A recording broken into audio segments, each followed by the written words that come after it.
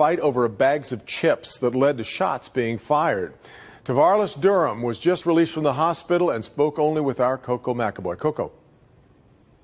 I didn't know if I was going to make it or not, but I did. Tavarlis Durham is grateful to be alive, just released from the hospital after being shot by a Shell gas station clerk on West Warren. The bullet stuck in me. They couldn't get it out because it's too close to my main artery. Durham says it all started after his brother Jamel Mobley and the clerk started arguing. Mobley tried walking out of the station with bags of chips when out of nowhere. That guy shot. It was really more than one time.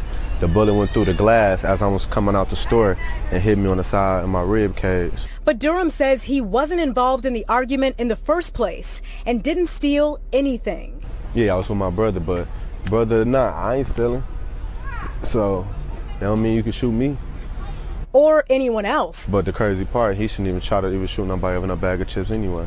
Which is why Durham wants the clerk to face serious consequences for the shooting. I hope he go to jail.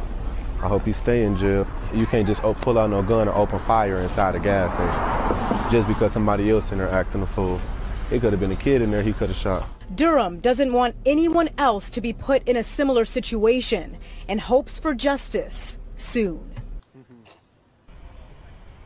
And Durham says he is planning to get an attorney and also plans to sue the gas station. But it is important to note that the gas station owner did release a statement condemning the clerk for his actions and saying it was against company policy and that he just wants peace in the neighborhood. Back to you. And Coco, what are we hearing about as far as charges for the clerk, possible charges?